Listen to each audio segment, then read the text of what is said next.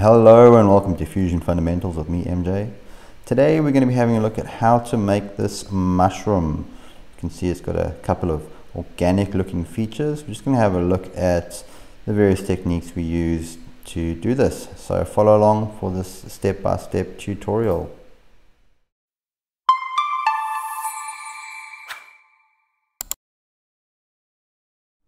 What I've done here to get started is I've added a canvas.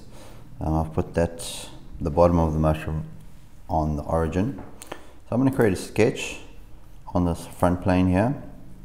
I'm just going to trace the stalk or the shaft, and then we'll do another sketch for the top of the mushroom. So as you can see, this is a somewhat organic looking image. So you don't often have lots of straight lines. You generally got some curves and some nice bends and things. So I'm going to be doing using arcs and splines for this.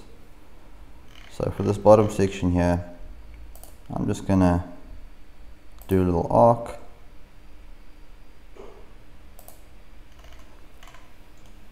and I'll do the same for this. And then when we do the top, I will use the spline tool. So it looks like it more or less follows that curve, and then just close off the profile with a straight line there. So now we've got a closed profile that we can revolve. Finish that sketch. I'll do another sketch on the front plane. I want to have these sketches separate so that I can make separate bodies when I do my sort of coloring in, adding the appearance to it. So I'm going to continue this one from, I think, just below there, so there's some overlap. And then we get the spline tool. And you're just going to want to follow that profile, not too many spots, but then around the edge here we can make a couple. And I'm not too sure how thick a mushroom is, but something like that.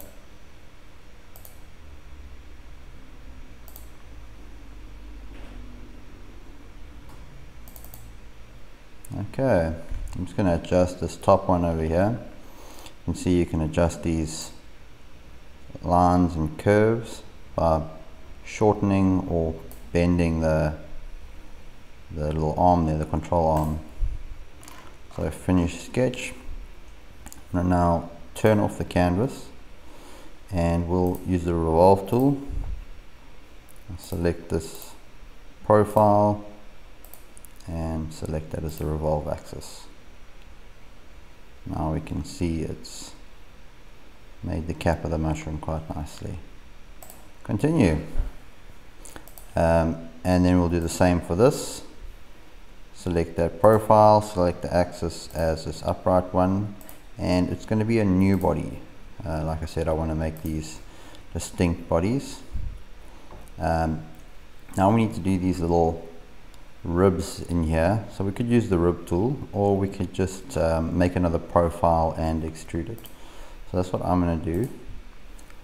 On this front plane, again, all three of these sketches are on the same plane.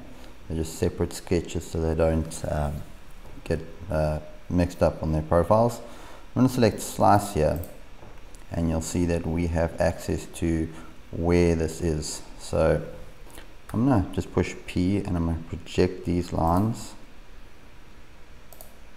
So I should be able to snap onto them with my arc, and then it'll hopefully be a closed profile. Let's see. Otherwise we can just trace around it. So there, it's on it there, and there it snaps to that line. We'll just curve it up a little bit. Doesn't look like a closed profile. Let's just go out and see. No, we don't have that upright over there. So let's go back in.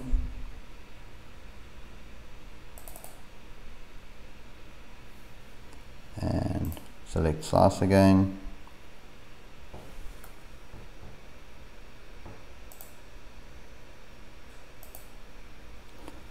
So it's not wanting to do that there. What we can do then is just draw a 3-point arc. So from that point to that point, and just curve it in. This way I know it'll, there we go, we've got our close profile. So this way I know it will cover the whole thing there. And extrude. So we go to it now. We've selected it. I'm going to make it symmetrical. So it goes in 2 directions. And we can make that 0.2. How thick is that? Change the operation to new body. And that looks about right. That'll do. Now we are going to pattern that. So circular pattern, and axis will be the shaft, and let's go with 100.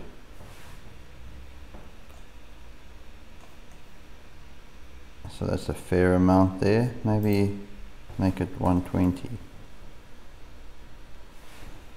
Okay, now you're going to see over here by the bodies we have a ton of bodies. But what I want to do is these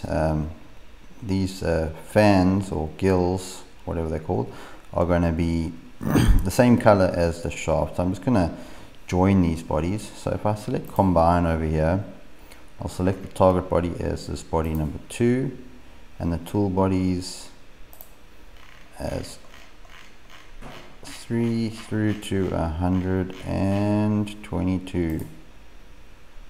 I'll just press shift and then click on the bottom one. It's going to take a second while it computes this, and then we'll select OK and it will be joined. So now it's going to convert all of those into a single body, so I don't have so many bodies on my drawing. There we go. So we can see that we've now got that nice and neat. Next thing we're going to want to do is, this mushroom had these little, let's turn the canvas on, little white spots on it. So I'm going to make a couple of little white spots there, and do that by creating a sketch on the front plane. Again, I'll select slice. So I'm just going to do a couple of circles here,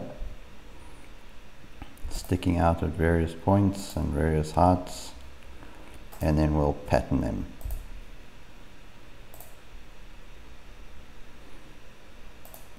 So we're going to do these circles and then revolve them. So I've still got to do a revolve axis.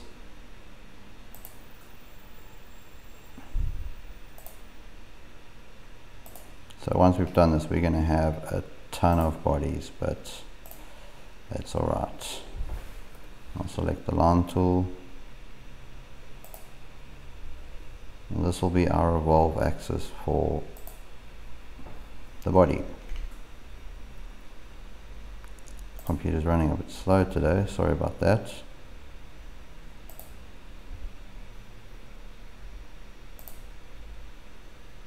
So you can see I'm also just going more or less through the center line. It's not 100% accurate, but then when you're making organic shapes like this, its symmetry is often sort of a giveaway that it's not quite as organic as you'd like it to be. I'm just going to fast forward through this. When I do the revolve, we all know how to do the revolve tool, we've done it, so I will fast forward through this.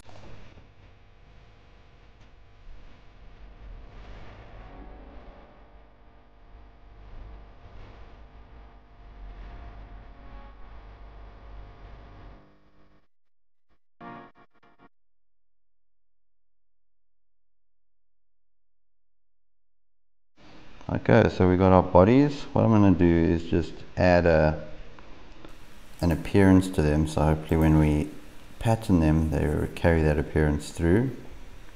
Let's turn up the sketches, and we're going to go white.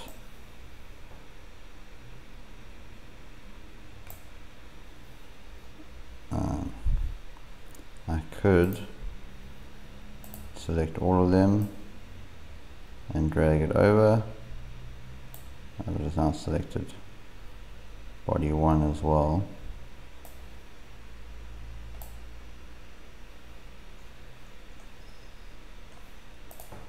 Okay, we're going to put this red on the top and maybe this grey over here.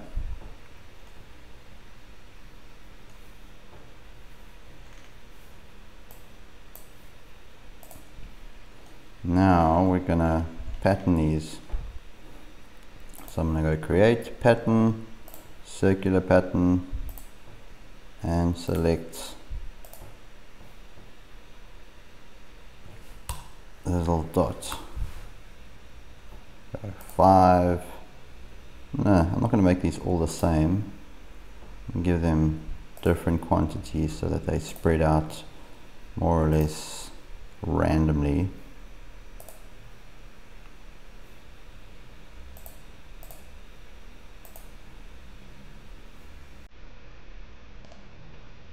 Okay, and I'll just fast forward through this bit.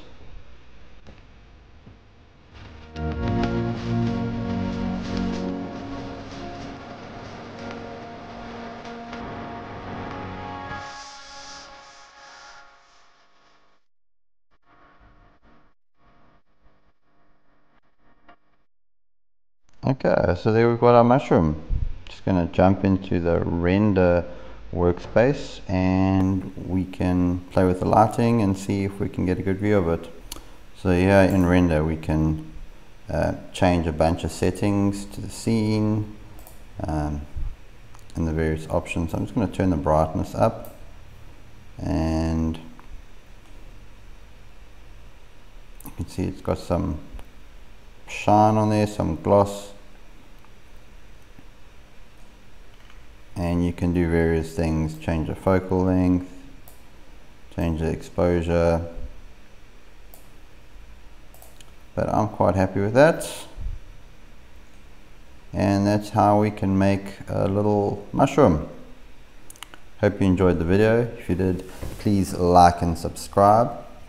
Leave a comment down in the comment section. You can get in touch with me at fusionfundamentals@gmail.com. My email is in the description. Till next time, bye.